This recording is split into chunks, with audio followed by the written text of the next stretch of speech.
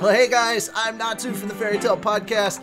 I am going to be talking about RWBY today. So if you have not seen any of the episodes of Season 4, first, shame on you. And then secondly, this is spoiler territory. We're going to be talking about episodes 1, 2, and 3. And then at the end, we're going to talk about 4. So if you haven't seen any of those episodes, we will give you a warning about which episode we're moving on to. And we will talk about those after a brief period of time to give you a chance to pause, run away, go watch the videos, and then come back. I mean, 1 through 3 is up on YouTube right now. Rooster Teeth First members got to see episode 4 yesterday, so proud to be Rooster Teeth First. Yeah, it's worth the money, just saying. And then, it was up for free on the Rooster Teeth website starting today. And then on Saturday, this coming Saturday, it should be up on YouTube. And you notice that I've been saying we. I have a guest here with me. Would you like to introduce yourself to the audience, sir? Sure thing. My name is WalkmanExe. I'm kind of new to the whole YouTube game, sort of. But I run a RWBY Abridged series, and Volume 4 is like my life right now. It's the source of all my inspiration and all my bad jokes. Yay! All right, so just full disclosure really quick. I met this guy. He was running a RWBY Abridging panel at Anime Blast Chattanooga, and I will be talking more about that later. And maybe we'll do another one where we're both talking about Anime Blast. You don't ever know. Who knows? Yeah. Grego's game show. Grego's game show. Dude, I love Grego. Like Grego's the best. Grego is like, he's a sweetheart, and I just love his the way that he does it in such like a 1970s game show style. Wow. For sure. Yay, Slistexia. All right. Slistexic's untie. And if you understood that, you are dyslexic. Yay, I love you. All right. So yeah, we're going to jump into RWBY. So now we're going to talk about, first off, we're going to talk about episode 1 of season 4 of RWBY, or as I like to call it, Crying 101. Because I didn't really think that I had enough tears left to cry after Volume 3, and Rooster Teeth proved me wrong. I think the first 2 episodes are called, should just be labeled Rooster Teeth Makes Me Cry. But, Alright, so, it starts off with a really high point, and I just want to say, first and foremost, oh my god, when they switched over to Maya, the animation quality went insane. Like, that animation is so good. I don't remember when things looked 2-dimensional yet 3-dimensional? Not anymore. It's all 3D, baby. Well, I don't know what all stuff that they that the animators work with, and I went to school for game design, and sadly the game design bachelor got canceled before I could 2 weeks before I finished my associates, but that's neither here nor there. But I've worked in programs like 3ds Max, a lot of the different Autodesk suites, and I have played around with Maya, and I can tell you guys from experience that rigging a character and all of that is insane just in and of itself, and then you put that, like, the animation quality that they added with Maya, like, oh my god, the amount of time it must have taken to get all of this done, and the backgrounds look amazing, and you could tell that they were showing it off a little bit too. Like, I figured that the farm boy that we met was gonna be kind of a character significant that would be significant at some point, but like, the first time I saw it, I'm like, okay, who is this? Why are you showing me this person? Are you showing me this person because they're important, or because you're just trying to show off, hey, look what we can do now. Look at all the lighting. Look at the liquid animation stuff that we can now do. And I'm like, okay, you guys are showing off. Who is this kid? He's adorable. He's got freckles. I like him, but who is he? I was actually a little disappointed when I found out his name, because my money was on his name was Joseph, because he had that like multicolored coat in his like back pocket. Oh, that was my money on it, and then I found out his name was Oscar, and I'm like, Oscar. Oscar. His middle name is right? His middle name is Broseph. Yeah, it better be. It better Oscar, be. Oscar Broseph. But it starts off with what I did not expect. it immediately starts off with the bad guys. Yeah, that was. I honestly was not expecting this addition. I didn't. When I didn't think we'd get to see Salem and the rest of the gang until freaking midway through season 4, maybe, or towards the end again. And we got them right off the bat, so they were like, "Nope, bad guys are doing things," and I'm like, "Okay, okay." Yeah, when they dropped the opening right before Volume 4 dropped, I was surprised to see more bad guys. I thought like Cinder just had a network, but I did not realize how extensive Salem's spread was. Oh, yeah. And me and my friends actually have a couple theories about Hazel, because this dude straight up looks like a little bit like Hugh Jackman. Yeah, a little bit. But then again, so did Tuxin, so. I like Dr. What's his name? Dr. Watts? Dr. Watts, I like to call him Dr. Watson. Immediately, this is coming from me, and I've been in the voiceover game for a while, not just as an actor, but like doing press with in the voiceover community in gaming and animation for a while. So the first time that Watts opened his mouth, I was like, "That's Chris Sabat. I know that's Chris Sabat. I hear Chris Sabat. That is it." And then I waited till the credits. Sure enough, Chris Sabat. And I'm like, "Ha ha ha ha! Vegeta and Piccolo, right there." I've done 2 interviews with Chris, and he's a great guy, and he's got my sense of humor. Fart jokes for days, and I love it. But no, it's really, really cool because. Does that mean we can expect Watts to make some fart jokes? I don't know if it'd be in his character, but I would find it hilarious.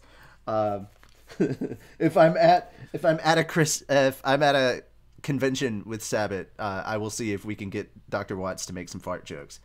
But I will get that recorded, because that's something that I want for personal use, because it'd just be hilarious in general.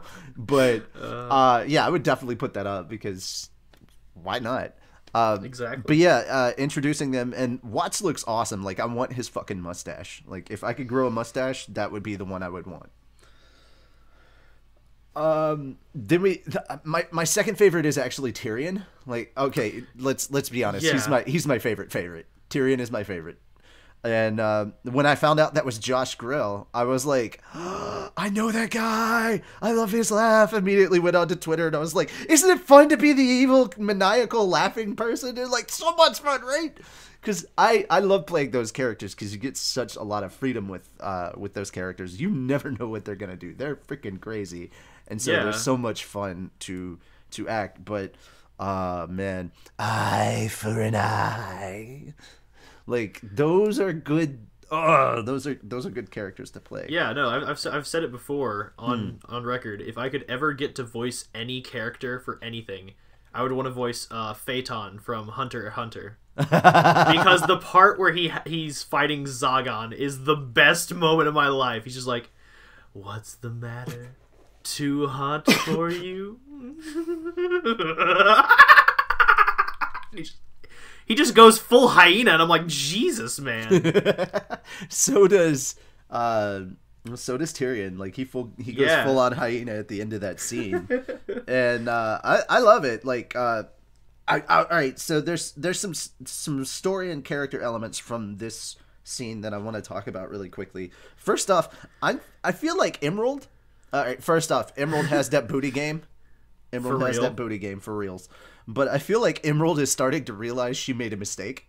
Oh, for sure. I think Mercury's even starting to realize he made a mistake. Like, at this point, the first thing we see is Emerald just in horror at the surroundings of where they are. And it's like, I think I may have chosen the wrong side. And I'm like, well, that's interesting. As much as she was complaining about how goody-goody everybody was, now she's in the really, really dark side. I'm like, yeah, you grew up on the streets, but you never grew up around this. You don't know what to do here. Yeah, and then Mercury, who's just this dude who has, like, complete apathy for any human life, is watching these Grimm come out of the puddles of ooze, and his eyes are as tiny as they could be. He's just like, never seen this before. Miracle of childbirth right here. I thought there was supposed to be a stork. What happened to the stork? But no, man, it was like you could definitely tell that they're a bit uneasy about where they are, and that's putting it mildly. And then And then the next thing we get to see is them walking up, and then Dr. Watts speaks. And, you know, you're like, hey, Dr. Watts, hey, Chris Sabat, that's awesome. And then you move to see Cinder's face. Holy crap, Ruby done fucked her up. And I was like, okay, that's kind of messed up. Yeah, her face is all messed up. And then they're talking about how her eye is gone and she can't talk. And you're like, damn, what did Ruby do? I've got some theories on that, but since nothing in RWBY is ever as solid as I would like, I cannot say anything. RWBY just went balls to the wall on this. Just went ham. Just ham. Now all I can think about is the food fight episode, and just RWBY put like 2 hams on her fist and just beat the crap out of her.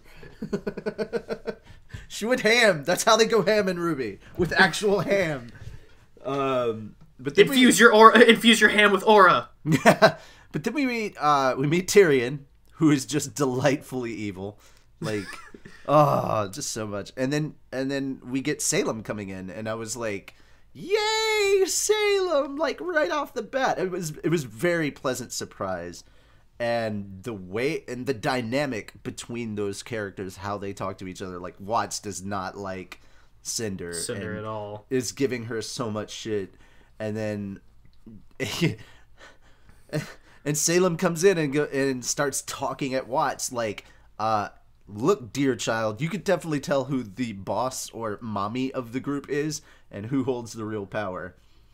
We also get mention of the Spring Maiden, so we're continuing on with the 4 maidens. That's good. Yep. And apparently, the reason that RWBY was able to kick Cinder's ass so much has to do with the Fall Maiden's powers. So I wonder what that weakness they were discussing is. I've got, again, this is going to be my catchphrase the whole damn thing, but I've got theories, but nothing's solid, so. Alrighty. Maybe that'll be at the end of this. We'll just discuss theories. Then we move to Oscar. Who in chapter 1 we don't even know his name. We just know he's like, hey, look, farm boy, and he does his farm boy things. And then we immediately move on to team action. Team Junior or Ranger. I'm going with Ranger. I'm also going with Ranger. I feel like it's solidified at this point that it's Ranger. I as much as I love Nora, I'm sorry, I gotta go with Ranger. It just sounds better. Like, I don't care. Junior does not sound cooler than Ranger. I don't care what Jean says. And the fight was amazing, and I was a little thrown off that the characters were still acting a bit like how they were in season 3 before everything went down. I figured there'd be a lot of lightheartedness. I was like, it was a lot of lightheartedness, and I wasn't expecting lightheartedness. Now I will say that everybody looks so much more amazing now, and it's not just from switching over to Maya, but like I love that they've upgraded kind of their outfits a bit, and they definitely look a lot more mature. I love RWBY's new look; it's so cute. But Ren is still Bae. Like Ren is always Bae. Ren is always Bae. He's got pink gloves. Can't be pink gloves. You can't that hair though. You know that Ren that wicked hair game. Ren uses L'Oreal because he's worth it. Also Jean, just keeping it lighthearted as always. I love that. Jean's always. It's okay, Jean. You don't need a weapon. You're the tactician. I was a little disappointed in that because I was hoping that Jean would have improved quite a bit more because it had been such a long time. That dodging game. Remember in Volume 2 when he got taken out by a watermelon? Yeah. And now he's dodging like all of 5 rocks. But then we get to fight there's a fight with this new Grimm called a Geist, and I love the introduction of all the new Grimm that are showing up this season. Yes. They look so cool. Make more Grimm figurines. Make me a Geist one, and whatever that Mushu Geist was in episode 3 that we'll get to later. I want that one. I keep calling him the Mushu Geist, or the Mushu Grimm. Mushu Grimm. It's either Mushu or it's what's his name from Spirited Away. Can't think of his name right now, but yeah. Whatever his name is from Spirited Away, because I also cannot remember. But you know what I'm talking about, guys. I know who you're talking about. Know who I'm talking about. All right. So the fighting, like the fighting with the new animation was just freaking amazing. Also, the upgrades to their weapons. I was surprised to see. RWBY doesn't use a lot of ammunition that we don't get to see a lot of her variable ammunition, but getting to see her dust rounds this time around, I was a little surprised.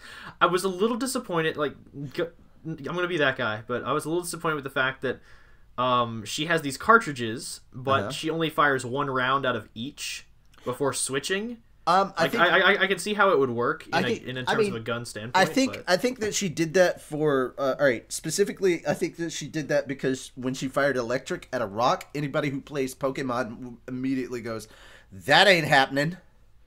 Electric doesn't work against rock type. We all know that." And then the fire set the tree on fire. Set the tree on fire. That would work. Rock or fire against grass type, that works.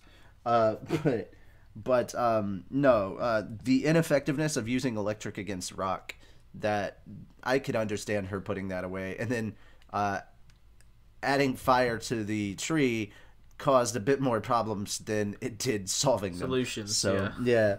But again, I do like the upgrades, especially Nora's upgrade, and I love where she can just channel electricity now. That's 10 out of 10. I love the combo attack that RWBY and Nora did. Like that's actually flower power right there. Word. You bring the flower, I bring the power. It's just like, wait, what? What? How do I bring flour? No, flour as in baking.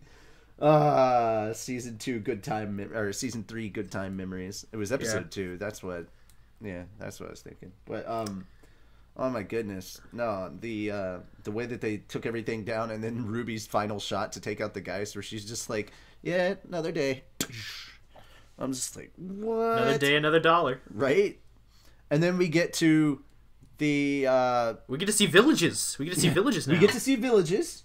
I as much as I love the animation, I like that they were talking to the village elder. I just want to skip straight to the blacksmith, because that's where everything kind of went down. So Jean is getting his new armor and his weapon upgrades because he's got a little bit more metal to go around now. That wasn't a pun, but that's still because tears. It's literal. It's more of literal. He has more metal to go around, guys. He really does.